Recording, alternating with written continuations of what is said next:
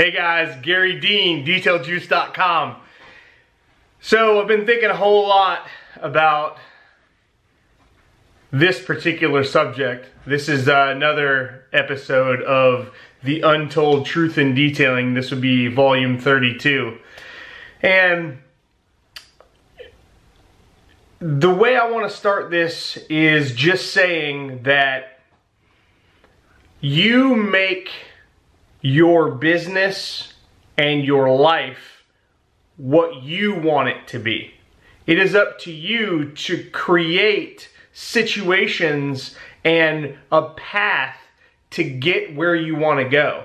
It has very little to do with the other people around you that are trying to get you to slow your roll or to slow you down. It only has to do with these people if you use it in a positive way. This video is about competition and the Kool-Aid, if you will. What I mean by that is, I want to just talk about competition. And competition comes in many different forms. And I want to share with you how I have overcome worrying about what everybody else is doing. And, you know, when you start a business, when you are really trying to get going, you have to build your own identity. And the reality is, not everybody's gonna like how you do things. You need to stop focusing on what's going on around you and work on what makes you who you are. What makes you unique, because either people are going to flock to you or they're not. And I can tell you that there is somebody for everybody. And that is kind of where I'm going with this, is if you pay a lot of attention to the competition or the people who are basically doing the same things that you're doing, or in the detailing services business, the competition would be your local guys who are after the same customers that you're after. They're after making that money just like you are. And so what I'm trying to get at is you should pay far less attention to what your competition is doing and focus on honing your skills and developing the experience to provide a very unique service that the people that you deal with appreciate and want to use over and over again. In the detailing business, it's all about building relationships. So I have made it my duty to not worry about what everybody else is doing. You don't see me on the forums anymore talking to people. You don't see me in all these different Facebook groups, because what these people are doing is not what I prefer. I prefer to make my own path and to do things my own way, to be very unique. And I can tell you that it's because of some of those haters, some of the competition that don't like what I'm doing, that turns other people on to see if they could potentially like what I'm doing. So whether you're in a detailing services industry like most of you guys are, or if you're in a product line situation, because the reality is, you know, that's where my focus is in this industry, is with the product line. So when I talk about competition, I'm specifically referring to everyone else around you who does what you are trying to do. You need to focus more on every customer that you get and building relationships with them that are going to be lasting relationships, because it all comes down to that relationship, right? It comes down to how you make a person feel and how you provide a service and what the end result is and whether or not that customer is happy with it. Because if they're happy with it, then they're going to want you to do it again. And if they want you to do it again, it's very likely they're going to refer their friends. And in the detailing industry, it's so important to focus on the individual customers. I mean, you're only as good as the last job that you did. I mean, because at any point you could screw a job all up or upset a customer, and all of a sudden, they're talking trash about you all over the place. Now, there are some people, the competition, who will talk trash about you regardless. But I can tell you, it's been my experience that even if people speak negatively of you, especially online or whatever, people are curious as to what went down. And as long as you have far more positive going on about you than you do negative, it's going to be okay. And if you have an issue one time or another where something doesn't go perfect, because you can't please everybody, that's the bottom line. But what I'm getting at is, if you happen to have an issue and you do your best to remedy that issue and make sure that that customer is taken care of, even if you didn't do what they expected you to do, but if you're willing to fix it, that's important. And so if you're willing to fix it and you do everything that you can, and I've been in this situation lots of times, you know, not everybody feels the same way about how you go about fixing things. So even if you put out 100% of effort and try to do everything for the customer, they're still not going to be happy, because some people like to cause trouble and drama. So they're going to speak negatively about you on the internet and that kind of thing, because that's big right now, right? The internet is huge. So if you have a customer, you have an issue, even if you remedy the issue, even if you are a stand-up person, a good business person, that person could potentially still speak negatively about you and try to get people to steer away from you. That's really not the way it works. The more publicity you get, the more interest you get. And there's no such thing as bad publicity. So my whole point is, the competition will try to use some of that against you. They'll say, hey, look what this guy did in a negative way or whatever, and try to steer people away. They'll use the things that they can find, the negative things that they can find, which are generally insignificant, especially if you care about your business and you're really working hard to achieve more, and you've got far more positive situations going on than you do negative situations. And, you know, again, the only things I talk about in this series and in my YouTube channel and even in my life are experiences that I've had. I don't want to talk to you about things that I don't understand or know about. But when it comes to competition specifically, you need to get all of that mindset out of your mind and worry a lot about making sure that you provide the best possible situation to your customers, that you cater to the individual customer's needs, and they're going to refer you. They're going to tell their friends.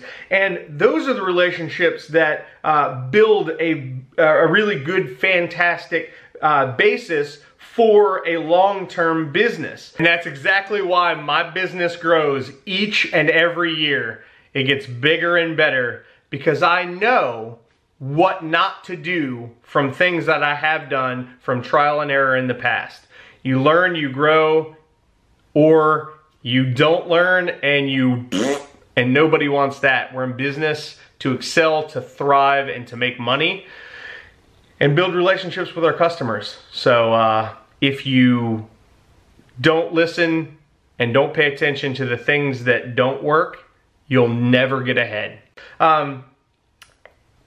So the point that I'm trying to make is, the competition is a certain type of person or a certain type of business. You are a different type of person, a different type of business. You need to be concerned about what you're doing to build what the customer wants and likes. So each customer that you get has to make a decision whether they like how you do business or they don't. And if they don't, then they'll move to the next person. It's more important for most people, I've noticed, that they enjoy dealing with you individually as a business than it is, man, phone blows up all day long.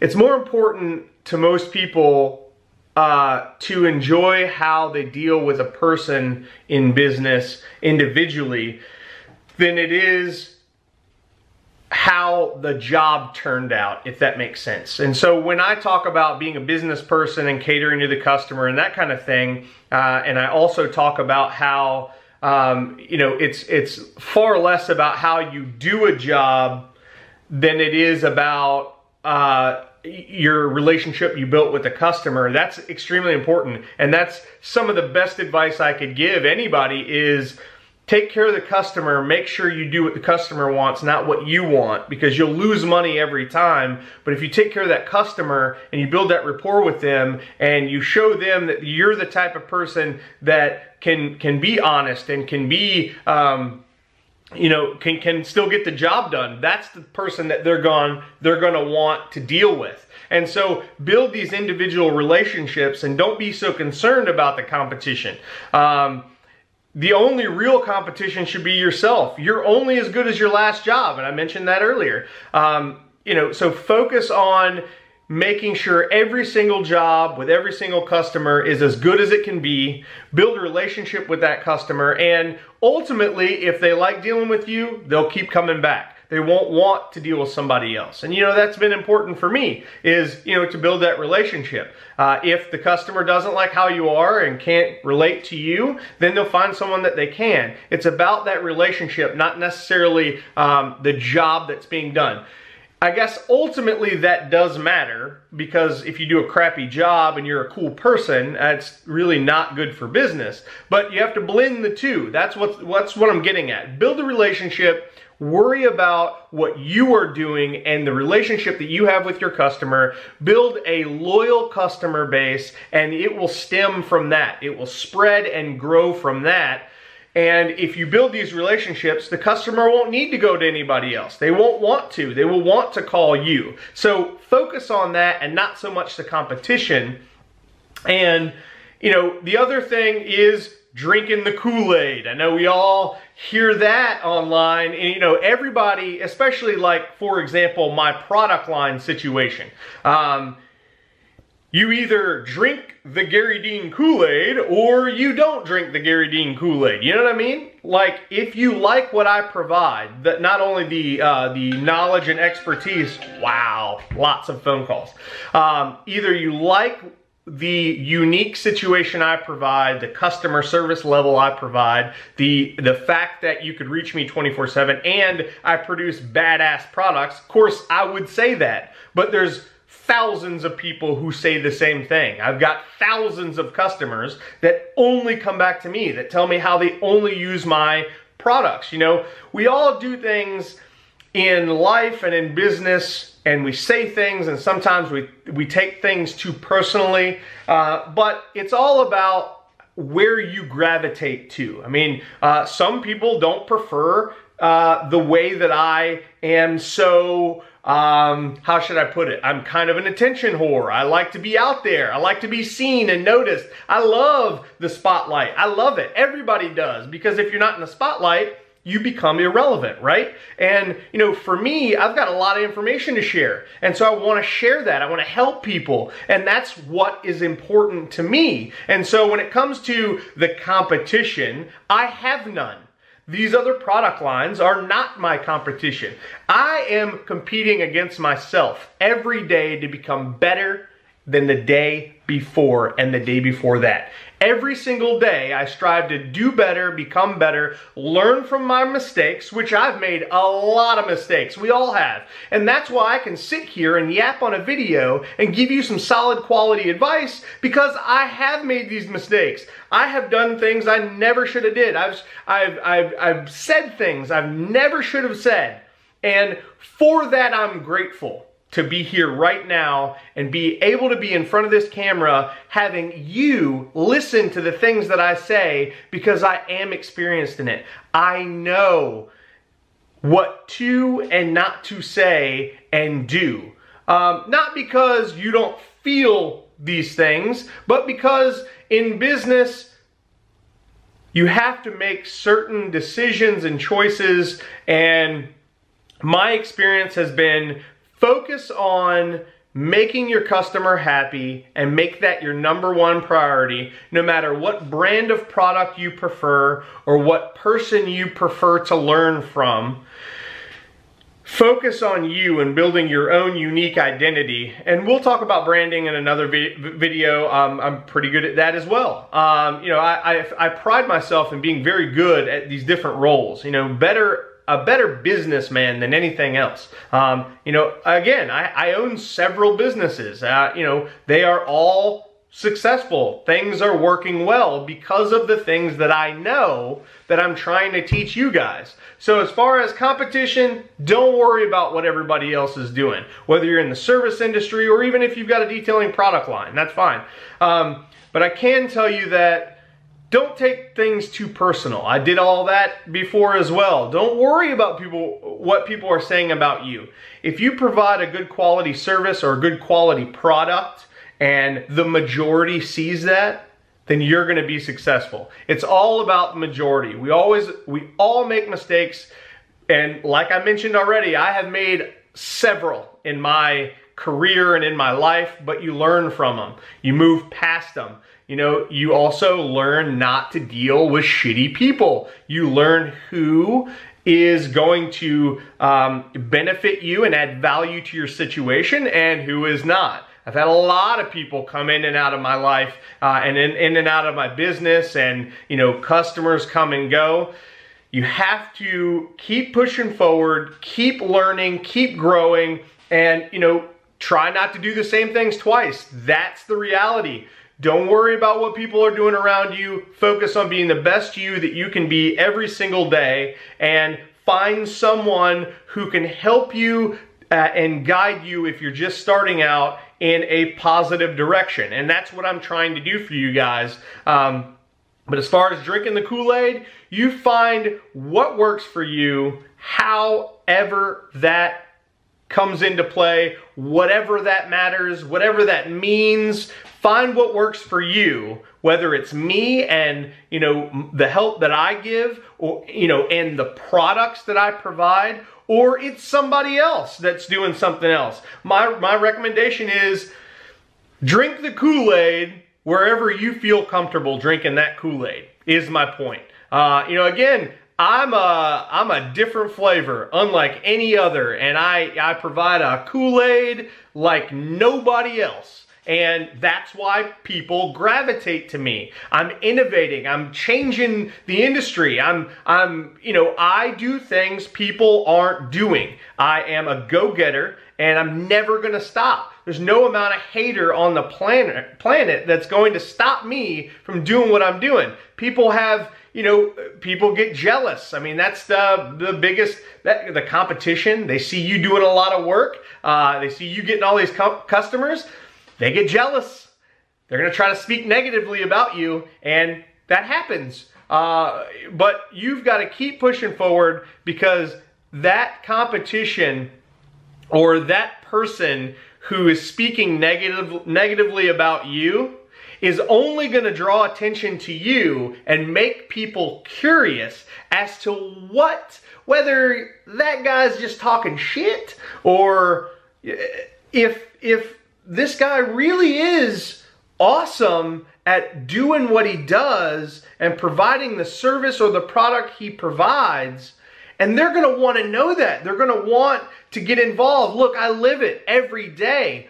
You know, the more people that come out of the woodwork because they're jealous of you, because they want to drink a different Kool-Aid than you or that you provide, the more people that speak negatively, the more people are attracted to wondering what's going on. So competition is a good thing if you use it as a good thing. If it creates an issue for you in your mind, you need to shut all that off. You need to be aware of what competition means. And competition means negativity. You need to focus on what you're doing, focus on the Kool-Aid you want to drink, go full speed ahead, and worry about what you're doing. Don't worry about what the next guy is doing. Don't jump on a bandwagon because your buddy says, hey, you got to use this, you got to use that. You'll waste a lot of money, I promise. And, you know, realistically, you know, in this industry, it's cutthroat. Most people are cliquey. They'll join your team, they'll burn you hard, and they'll, you know, you won't ever know. They'll learn as much as they can from you if you're better than them or doing better than them, and that's the key. If you're doing better than them, they get a little bit jealous. And, you know, my recommendation there is keep everybody at a distance, a safe distance, especially in business, and keep your business separate than personal. That's important. I can't stress that enough. So be focused on what you're doing and what your goals are. Drink the Kool-Aid that you feel comfortable with, if you will. And don't worry about the negativity if you're providing a good, solid quality service and you're making your customers happy. Now, if you're screwing up all the time, you should probably fix it.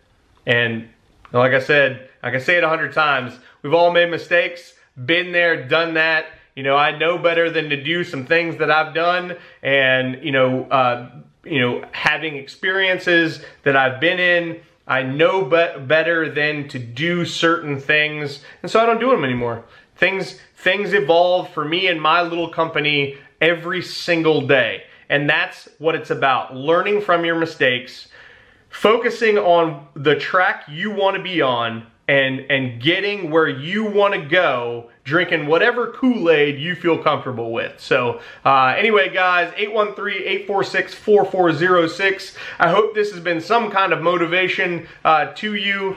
I just, you know, I've been thinking a lot about, you know, the different situations out there, and, you know, whether that be competition or, you know, the Kool-Aid, as people like to say. And it was important to me to put out this video because there are so many people that don't know what direction to go in, and the direction to go in is find a person that you respect, find a person that is obviously successful, try to learn from them, and go that direction. But my main recommendation is don't listen to 100 different people and base your own situation on that. I don't think that's as smart as finding someone, whether it be me or someone else, that you really believe in and you really see the passion from them, and you believe what they say. Like you can relate to it and it makes sense to you. You know, pick their brain, use their knowledge, and you know, if you take a training program from them, or if you want to follow their guidelines, you should follow it to a T. Don't try to build your own situation. Follow theirs to a T. See where you can get with that. Give it a chance. And yeah, I guess I'm specifically talking about my situation. The whole Garry Dean Passion to Profit detail business training seminar training thing that I do. It's pretty important, and I guarantee you'll learn something from it. But specifically, find someone that you can relate to that is already successful, and listen to what they say. Use what they say to further your business and your career, and drink whatever Kool-Aid you feel the most refreshed by. Thanks, guys, for watching. I appreciate you guys. Have a wonderful day.